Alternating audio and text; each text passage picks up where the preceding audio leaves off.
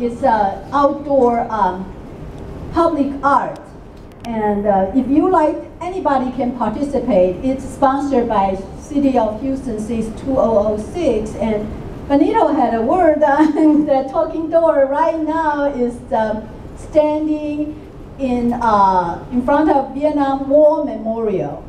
And on that door, one side you can see these both people from Vietnam. This artist paint the painful experience, how they survived the Vietnam War.